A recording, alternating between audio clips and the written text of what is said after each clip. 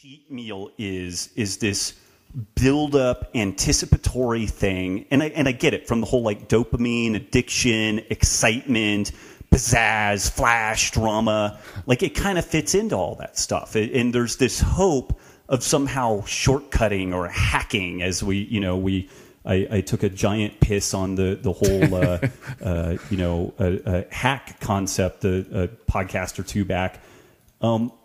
It's just all fucking fake. There's nothing real to it. And it's the same deal that drives people to purchase a car that they can't afford, and they're leveraged to the gills to pay for a car so that they got some sort of like status or flash or pizzazz. And this may sound totally insane, but I see these things travel in unison. So, the same thing that gets people fired up about this idea that they are going to be able to, cheat meal their way to a skinny, sexy body is the same shit that's like, hey, baby, you work hard, so you deserve a maxed out credit card and all the car that you can buy and 6 times more house than what you can afford, even though it's at the top of the market and you're going to be fucked soon. It's like this whole thing.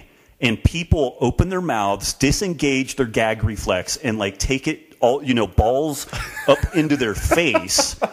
And they're just like, oh God, I'm gagging. And it's like, yeah, you're gagging because you're gagging on a bunch of bullshit. And the media cock that you decided would seem like a good idea. And it's not.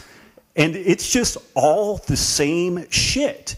And I guess that's why I get so spun up. Like, it's kind of a chop wood, carry water, and like you find your pizzazz from something besides food and purchasing cars. And like if you work really hard and you just love cars, cool. God love you. That's great. But live within your means. Like the stuff I'm talking about is this consistent behavior where people get themselves in trouble by not understanding their own physiology and our own makeup as human beings. And it's like, hookers and cocaine are exciting. Oh, wow, gee whiz. And it will also potentially undermine your life if you're not smart about how you tackle shit like that.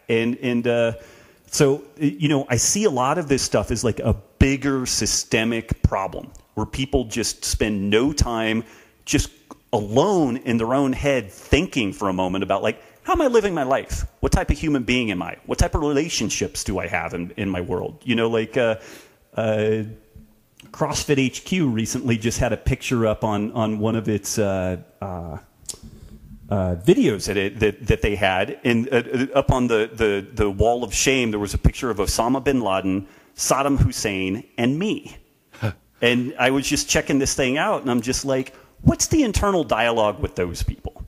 What's going on inside the heads of those people, and what's the imagery that you're trying to portray with this? And it's interesting. There's so many good things to that scene and good things to, society at large and media at large and all the rest of that stuff.